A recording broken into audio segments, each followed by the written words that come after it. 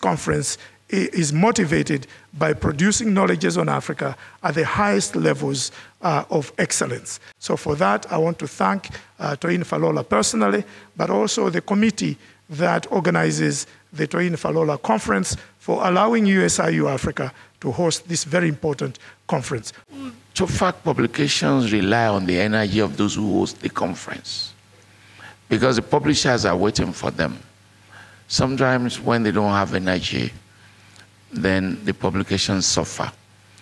What I was telling one of the organizers, very active gentleman from Belgium, is that our people, our various scholars, if you don't get in touch with them very quickly, they think you are not publishing them, and they take the papers to other venues. My message this morning is fourfold. The first is that empirical evidence points to African agency that is abundant in the international space and dynamic.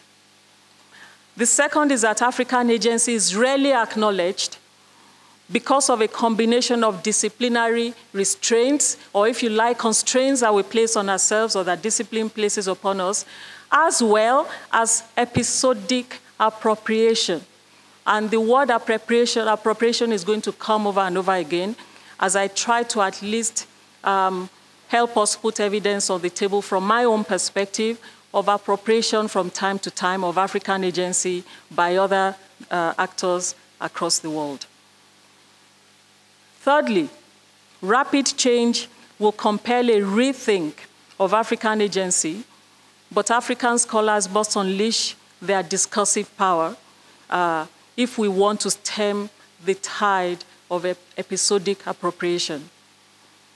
Finally, rethinking African agency means that we have to rethink certain adjacent concepts. Those who matter most are not even speaking overtly.